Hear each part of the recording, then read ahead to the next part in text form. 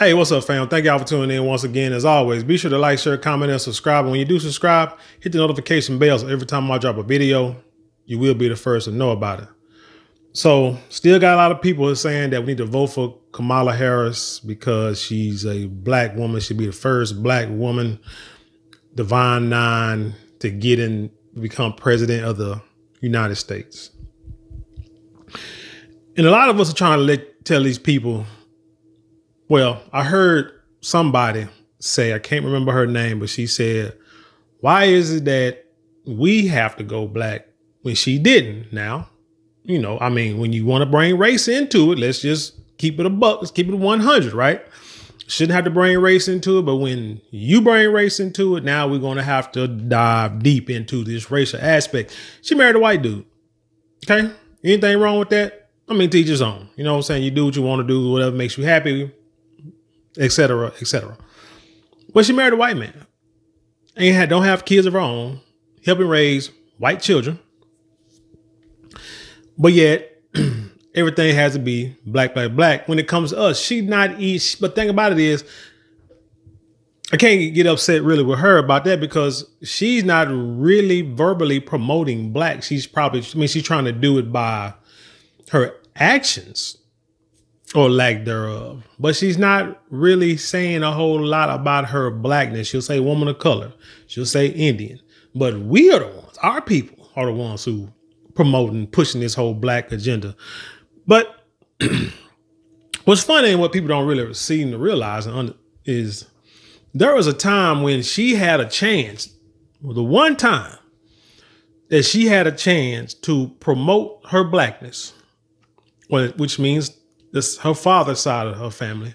The one time she could have said something positive about him. She said something derogatory, trying to be funny, but trying to be culturally appropriate. But let's get into that. This is from the independent.co.uk, and this reads, Kamala Harris says her dad taught her to be fearless, but he's been markedly absent from her public rise. Now, that might think, hey, what does that got to do with what you're talking about? Allow me to continue to read, please. Family is at the forefront of Kamala Harris's presidential campaign, and she speaks frequently and fondly of her late mother's influence. But rarely is there mention of her father, a Marxist economist professor who left Jamaica for UC Berkeley. Donald J. Harris has said little about his daughter during her meteoric rise, other than to scold her, writes Sheila Flynn. So now you're going to kind of make him look like the bad guy. But you know what? As men, we've already come to the conclusion that we are the least liked person in the family because we're the ones who have to lay the law down. We're the ones who have to be, tell you no when you need to hear no. And it makes us the bad guy, but yet we make sure everything is still running smooth no matter what. And what do we get? Should we barely get the big piece of chicken? We may get a tie. When it's time for gifts, people are scrambling, looking around, but they look with them sad puppy eyes while they couldn't get you nothing. But anyway, let's keep going. Kamala Harris was on her 2019 memoir promotion tour when she joked around with radio host Charlemagne the God, the future vice president, cheekily answering his question about whether she'd ever used marijuana. Now, we know, preface this, there are a lot of people out there who's talking bad about Kamala Harris and her time as Attorney General and what was she, Senate, something, I forgot, goddamn forgot. But anyway, over there in California, right? Because they say there's a lot of people, she put a lot of people in jail over simple marijuana charges.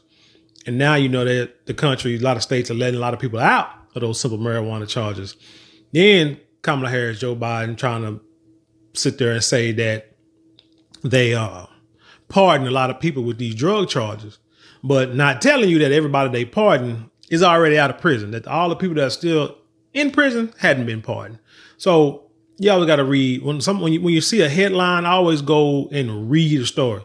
I would suggest don't even watch the news. I mean, you can watch it, get like the context, but then you go find the story in like a periodical, a local newspaper, and They make sure it's like 2 pages. And if it is, you know, then it's a story worth reading because it has all the details that you need. So again, one minute she was hard on marijuana. Now all of a sudden, remember she did a press conference with Fat Joe about, you know, limiting or lowering the penalties for like simple marijuana use, this, that, and the third. So anyway, just wanted to preface that with this. Preface this with that. So they said he asked her whether she'd ever used marijuana. This is what this heifer said. Half my family's from Jamaica, she said. Are you kidding me? Sniggle, sniggle, giggle, giggle. The man responsible for that half of the family, however, the politician's father, economist Donald J. Harris, wasn't laughing. Despite his virtual invisibility throughout Harris's political rise, her father chose that moment to raise his head above the parapet, which he should have. Like a man, like a real man, like a true father, when your child is doing something like a true parent should do, when your child is doing something to embarrass your name, you say something. You check them. If they want to embarrass you in public, then you chastise them in public. If they want to do it in private, you chastise them in private, but you make sure you get them straight. That's what a man is supposed to do. He said he sent a letter to a media outlet in his native Jamaica, publicly scolding her like a naughty child. Well, she was. Quote, my dear departed grandmothers who extraordinary legacy I described in a recent essay on this website, as well as my deceased parents, must be turning in their grave right now to see their family's name, reputation, and proud Jamaican identity being connected in any way, jokingly or not, with the fraudulent stereotype of a pot-smoking joy seeker and in the pursuit of identity politics, he wrote. Couldn't have said it better myself. She's on the Breakfast Club or wherever was she on the Breakfast Club, ended up being interviewed by Charlamagne the God. So now she's trying to pander to the quote hip hop culture. Isn't it sad that that you have to go to taking in an, I mean, whether you think it should be legal or not, taking in an illegal substance in this country? A substance that will get you inebriated. That you feel that's how you have to pander to the hip hop community to try to get on their side. It's bad enough how you said you like to listen to Tupac when you was in college. That's a big viral story. It's bad enough that you said that you clean your greens in the bathtub. Like who in the hell would eat greens out of a bathtub? I mean, you said you cook them clean them in the bathtub. Well, hell, where'd you cook them at? Outside in one of them big pots, like wash tubs. I mean, shoot, that's a lot of doggone green. But anyway, all this stuff you do, and then you went to like a record store and bought records, and Everybody Loves the Sunshine song. You had that. Now I got records. I got a bunch of records over there now. I mean, but I collected them. I listen to them.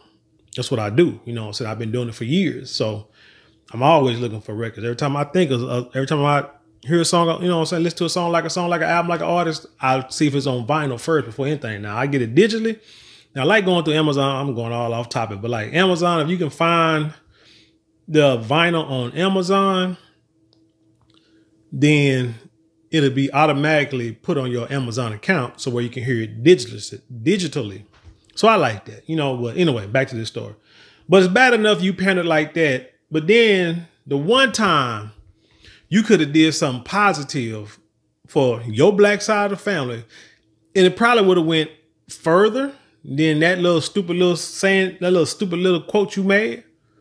If you would have told all the positive, say something positive, all the positive or the positive things that your father did in his life. But let's keep going. But yeah, so you trying to use identity politics. Like I said, you got all these sisters and these brothers and everybody else talking about vote for her because she's black. She's not part of the nine, what is it, Divine Nine or whatever. And she went to HBCU. Who cares? Quote, let me keep speaking on what this brother said. This black man said, since Kamala Harris representing Kamala Harris is black, well, her daddy black. Well, look what her black side of her family did. And what he's saying. Speaking for myself and my immediate Jamaican family, we wish to categorically disassociate ourselves from this travesty. His daughter's representatives made no comment at the time, at least not publicly, and the professor again went silent. That's how dudes do. A lot of times, men don't say a whole lot, shouldn't say a whole lot. We just say what we got to say, we make a point, and then we move on, because we shouldn't have to repeat ourselves too many times. You know, beat it in your head, beat a dead horse. What they say, beat a dead horse to death. What they say, you just beating a dead horse? Yeah. Shouldn't have to do that. What I say is what I say. I should say it one time only. If I got to repeat myself, it's going to be a problem. If I got to keep explaining myself, it's going to be a problem. Either understand it or you don't.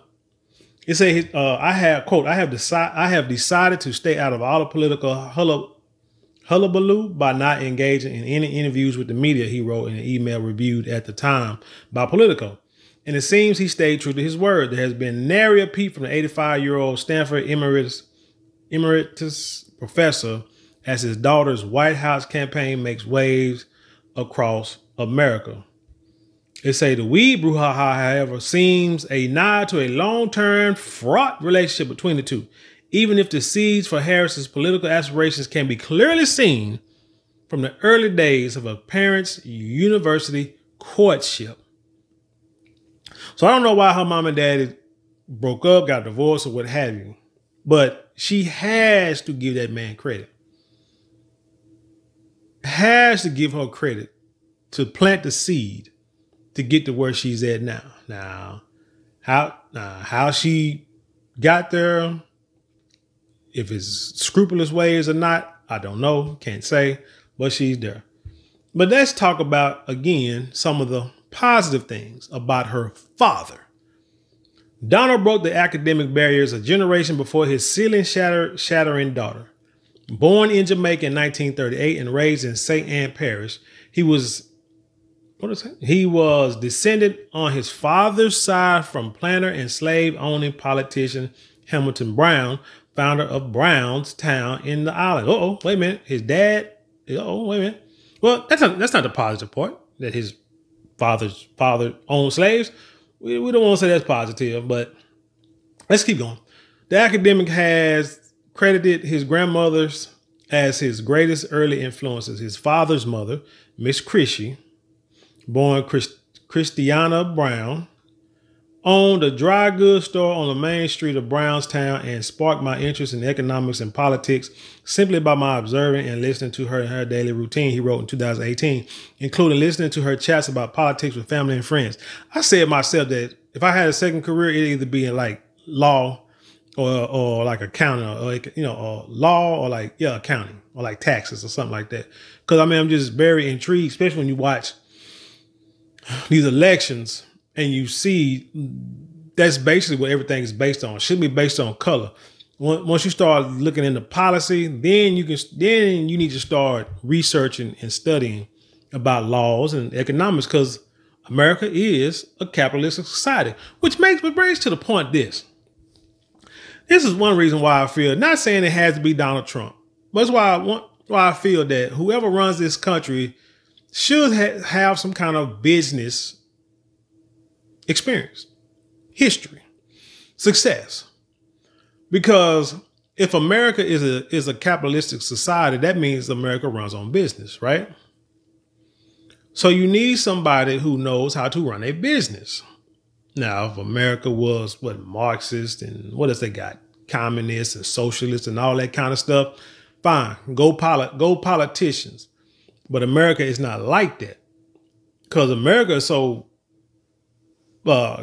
capitalistic. They screwed up on politics. You don't know if you use a republic. You don't know if it's a democratic country. You don't know. You just use words interchangeably that probably don't even mean the same thing.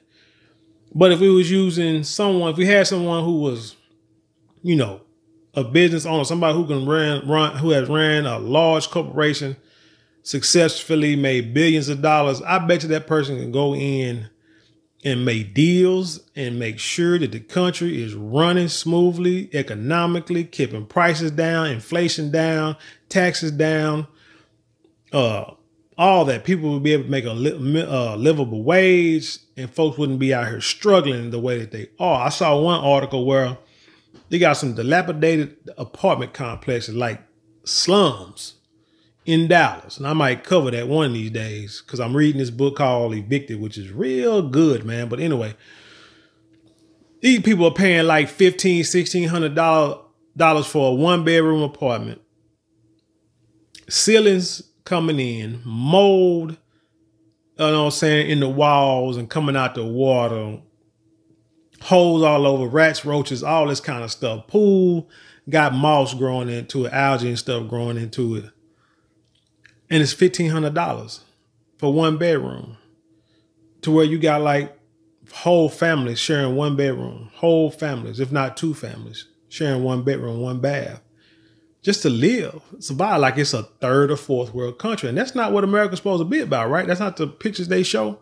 They need to show them pictures. You know how we see the what is that? Them Sally Struthers infomercials when they go to Africa and see all these little babies with flies around their head and big stomachs, and they ain't ate nothing and I don't know when. They need to do the same thing here. Or they show like these old Jewish women who are like 120 years old, survivors of the Holocaust somehow, and they ain't got no money. They want us to send money to them and give them money so they can eat. It's like, what the heck? But they need to do that here in our hoods. Do to have them same freaking commercials and see who will give. But anyway, yeah. Let's see. Yeah, politics and economics. That would be my second career. Donald spent summers on a cane farm run by his maternal grandmother, Miss Iris Finnegan, which sparked an interest in the role sugar played in the country's economy, including its slave trade. Quote, it was this early, intimate exposure to operation of the sugar industry at the local level of small-scale production with family labor and free wage labor, coupled with my growing curiosity about how these things came to be, that led me, once I started reading about the history of Jamaica, to a closer study of the sugar industry, he wrote in Jamaica Global. I came then to understand its origin as a system of global production and commerce based on slave labor, which Jamaica is a key component of that system from its very start. So y'all need to be getting some, y'all Jamaicans need to be getting some reparations. But let me see, I want to get into his schooling. Here we go. He attended the University of the West Indies before graduating from the University of London and later earned a PhD from UC Berkeley. And it was at Berkeley there he met Kamala's mother, Shyamala Gopalan, who left her home in India as a teenager in 1958 to pursue a doctorate in nutrition and endocrinology. She fell in love with Donald, her first boyfriend, in that most American way while marching together for justice in the civil rights movement in the 60s. Harris said, never mind. Harris said in the 2020 speech, active in the leftist circles, welcoming to black groups. It saying Shyamala was welcomed into black groups as a person of color who's grown up under the colonial system.